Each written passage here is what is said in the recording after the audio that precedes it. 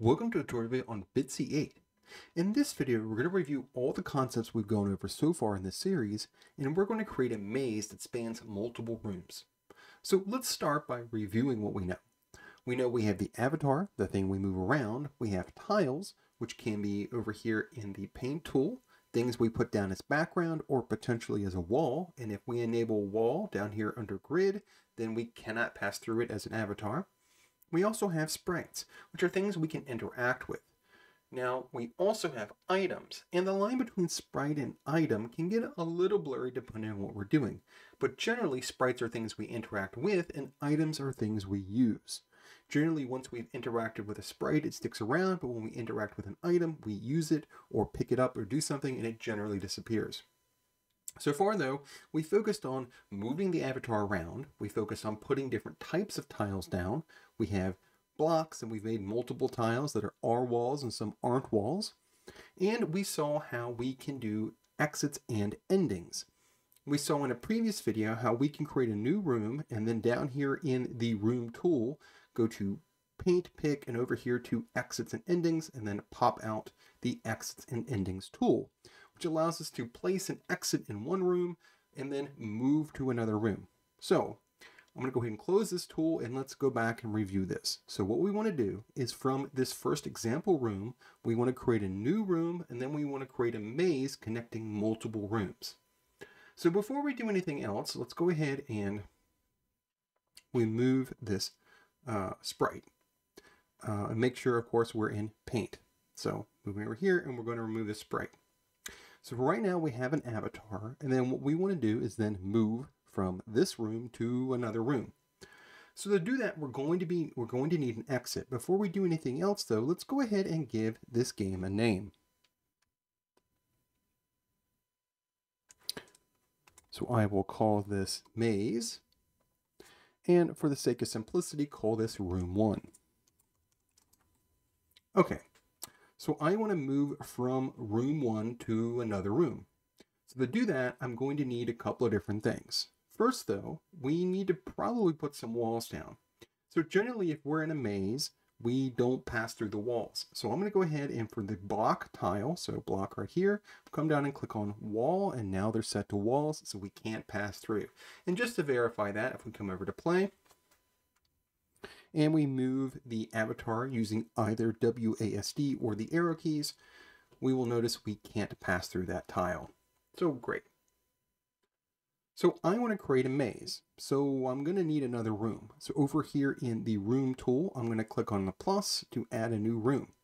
And whenever we create a new room, it doesn't have any tiles, the avatar sprites, or anything else in it. So I'm going to go ahead and call this room 2. Now, when we move into room 2, I want to use over here in the paint tool, put some blocks down.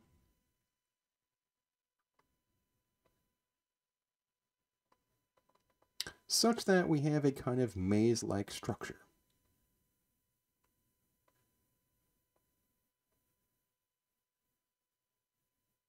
Okay, so now that I have this down, what I want to do is I'm going to duplicate this room. Now we saw in a previous video how when we have an existing tile or an existing sprite, we can duplicate it. So I'm going to go ahead and duplicate room 2, and this will be room 3. Except this time, instead of these running over to the right, they're going to run over to the left. So I'm going to draw this way just a little bit. Come in and close these off by clicking on the grid here. Okay. And same thing over here. Kind of pull this in a little bit. And of course, close this off over here. And put a little bit of an edge over here. Okay. So we want to make sure everything's enclosed, and then we want to kind of close this off right here. All right, so we've got room 1. Let's go all the way back to the beginning. Room 1, room 2, room 3. Not a complex maze, but a maze nonetheless. So anytime we move to the edge of one of the rooms, what I want to do is I want to send us to another room. So I'm going to go ahead and add a new tile. So over here in the paint tool, go ahead, add a new tile. And this time I'm going to draw kind of door shape again that I did in a previous video. And this is going to serve to indicate that when we come close to this, we will pass through to another room. So I'm going to go ahead and name this door. And I'm going to place a door here and here in room 1. So I've gone ahead and placed a tile down here. Now I want to make an exit. There are a couple of different ways, in fact, to do that in Bitsy, but the way we've been doing so far is I'm going to change from paint over here to exits and endings. And I'm going to pop out the tool. And I want to add a new exit. So this is going to be a one-way exit. Previously we used exit, which is a two-way exit. So we moved from one room to another. In a previous video, we moved from the entrance into the zoo and then back again. In this though, I want to add a one-way exit. So the one-way exit is going to exit here. Let's go ahead and click move. Move it over here. So when we are in room 1, I want to shift us over to, go ahead and move over to room 2, to over here. So we will move from room 1 to room 2, and I'm going to go ahead and create another one-way exit. In this case, when we come over here, click move, click over here. Sorry if I can get my icons lined up correctly. There we go. And then when we go that way, we want to come over to room 3 and come over here. Okay, got that lined up perfectly. Okay. And we want to do the same thing again. So I'm going to come back over to set up a new one-way exit. There we go. Okay, 1 of 2, 2 of 2. Got a little bit confused about my own stuff there. So this is our 2 of 2, and create a new exit. Go ahead and this time when we are over here, we will move back in room 1. Come back over here to, oops, move 1, move over here. 2 over here. Okay. So what we want to do then is we want to set this up such that when we enter room 1, we go to room 2. And when we get over here in room 3, we go back to room 1. So I just noticed in room 3, we're going to need a new tile. So I will come back over to paint down here in the room tool, come over to paint, make sure I've got tile and door selected, and go ahead and put my door down. All right, so let's play this right now just to see what this looks like. So we've got a maze.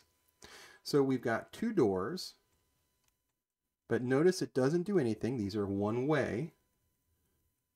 This moves us to room 2. Now I'm in room 2. And if I attempt to go this way, nothing will happen.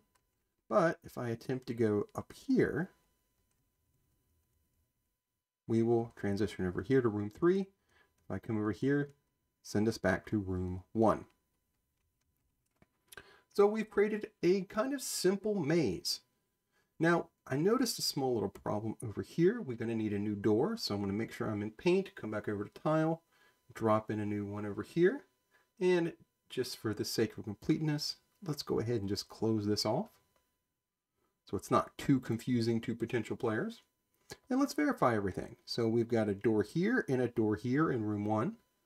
In room 2, we've got a single door, and over here in room 3, we've got a single door.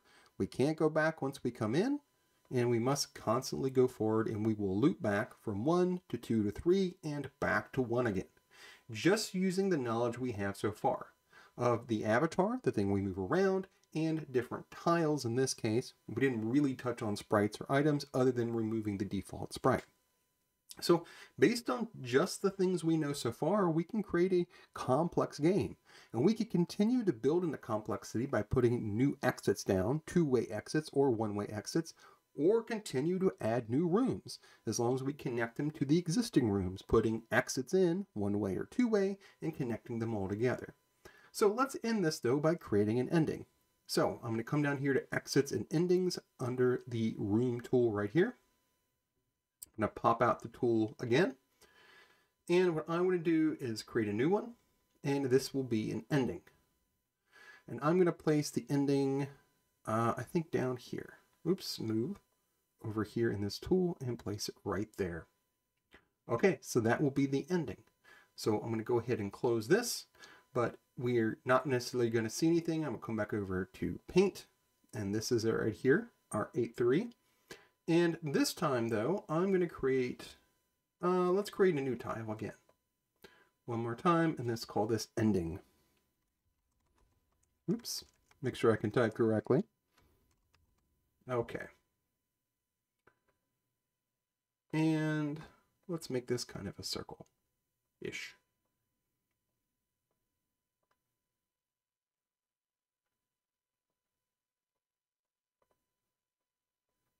And put an E in there, and it is 813, so we will place it right there.